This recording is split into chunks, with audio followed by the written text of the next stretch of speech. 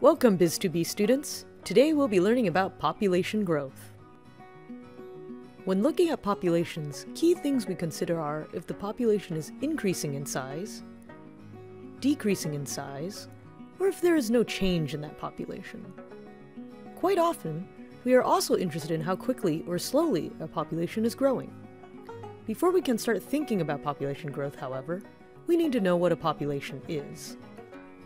How would you define population? Recall, a population includes the individuals of a single species living in the same location at the same time. How is the concept of a population and a species different? The pre-lab went over the exponential and logistic population growth models. It also covered the ideas of population growth and growth rates. If you have questions, please ask your TA. But as you do this lab, think about these concepts and others such as carrying capacity or how R influences population growth rates. For this lab, we have two exercises for you.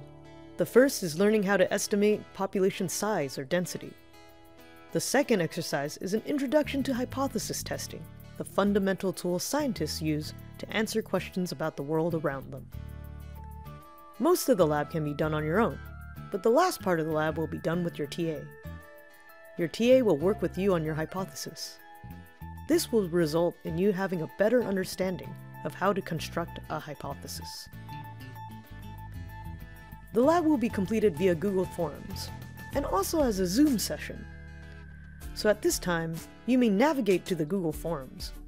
There should be a link provided on Canvas, and begin Lab 3 before your next lab session. This is important as part of the Google Forms lab should be completed before you meet with your TA.